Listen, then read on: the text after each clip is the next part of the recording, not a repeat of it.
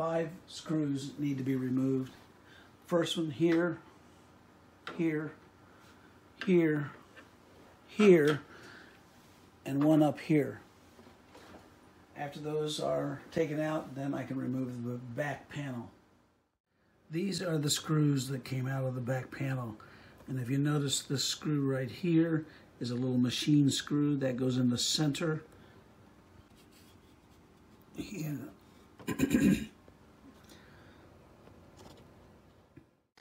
Now the back panel can be removed.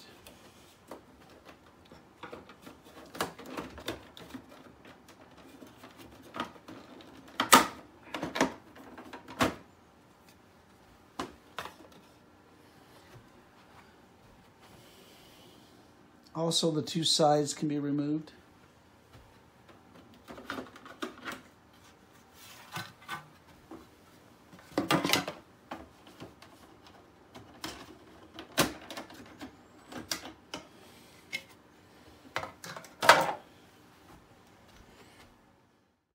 I've turned the printer around, and that allows these panels right here to be removed. You just kind of lift them up and pop them off like that. That allows you to remove these 2 cables, CN1, CN2, and you just pull them out like that.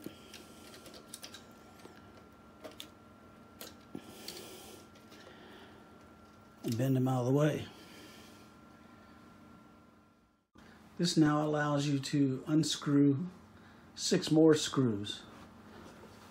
1 here, 1 up here, 1 down here, and the same for the other side, so 6 screws. 2 types of screws came out. These larger screws, these 2 right here,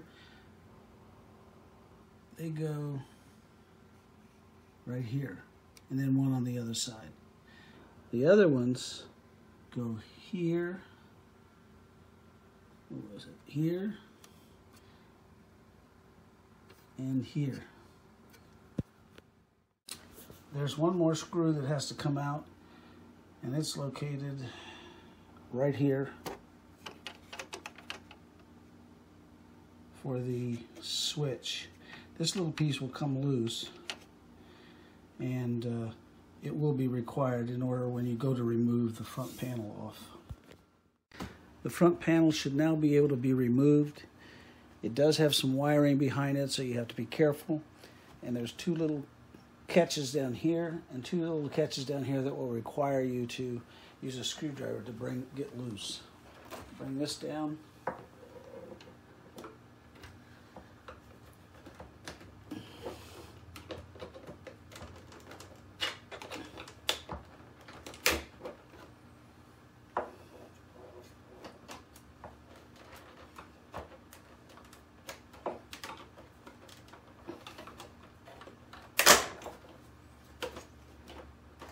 That allows this to come down, and here's the wire that has to be taken out.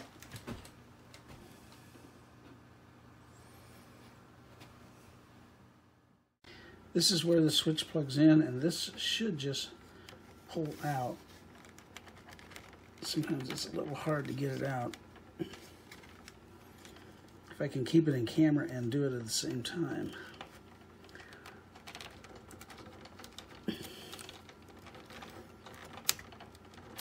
There it is. So it comes right out. That allows you to remove the whole panel. Now the whole panel can be pulled off. Just lift it off. There's a lot of delicate electronics around in here, so this should get stored separately. Before the rest of the panel can be lifted away, there's 2 more screws to come out. 1 here, and 1 on the other side here. These screws are the same as the other large ones that I took out previously. Now the rest of this panel should lift away the top panel.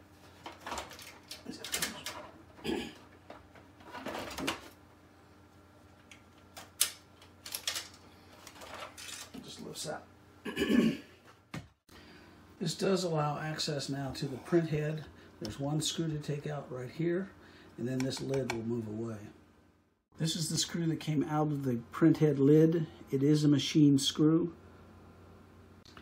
Okay, the screw's been removed. This should come up, and it does have a catch on this side, so it may have to be popped out a little bit. There it is. And then that lifts away, and it exposes the top of the print head area. There's 4 screws that have to come out here, here, and here. I'm sorry, 3 screws. And then also this ribbon cable and this ribbon cable behind it have to be pulled loose. And then these 2 little clips right here have to also be pulled out. That will free up then access to this device here.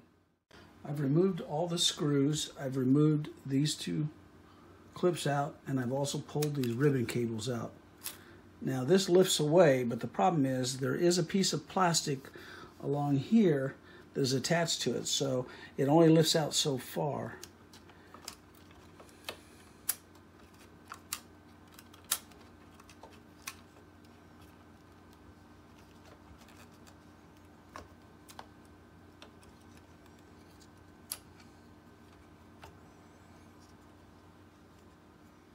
Now the best way to pull this back is this clip right here holds part of this plastic in here. You just have to remove it out of this clip, and that'll give you more access.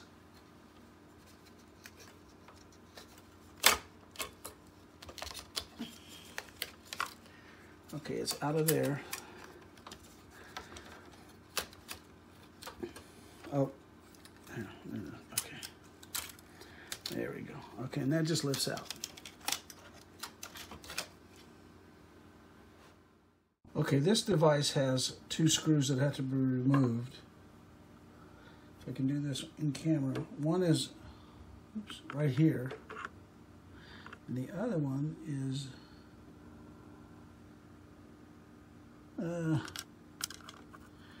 down in here. Okay, those get removed, and then this piece will lift away. Once those screws are out, this whole section lifts away, and it does plug down into some pipe-like things where the ink flows. So you got to lift it out, and then once you've got it out, it just lifts right out. Hopefully. Yep.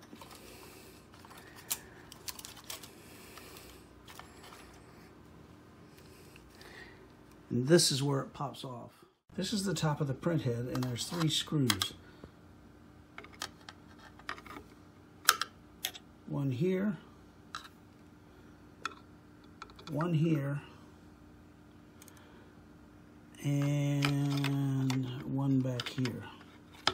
Those have to be removed. The screws from the print head are smaller and may require a different size Phillips, but as you can see, if I can get them in focus, it's a smaller head pan on it, and you might be able to use a single regular Phillips, but I had to use a smaller blade Phillips. Okay, with the screws removed, this should now lift out. And there is, as I said, there's some electronics attached to it, so you have to be careful lifting it out. And the print head is on the bottom of it, so you have to be really careful. This is your print head, the shiny. Okay, these 2 ribbon cables have to be pulled out. The one on the bottom closest to the print head is CN1, and they just slide out. And the other one, if you look on the other side, is CN2. And that pops up. That frees up the print head. Now, using only distilled water, I'm going to flush these out, mainly the yellow one, because that seems to be where I'm having problems. And I got to make sure I got yellow here. And you need something like this, a plunger with a piece of tubing on the end of it, and you just slide that down on there, And if you watch carefully on the printhead side, if I can get it in camera, let me rearrange things here a little bit. I don't want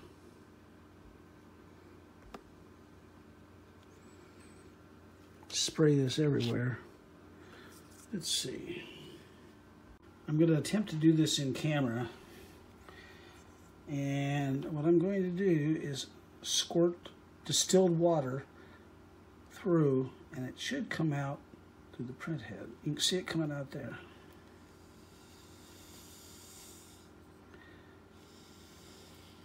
Now you can see the spray, and it looks like it's pretty clean. You want to get clear water coming out, and that's what it looks like we have now for the most part. And then I would recommend a paper towel to mop up a little bit lightly on the printhead. All right, now I'm going to do a second one. This will be, I believe, blue. Not sure which cyan it is, but we'll see. And it's coming out clean now.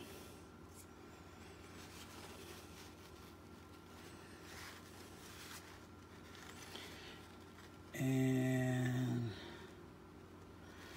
then we remove it from here, and I can go to another color here.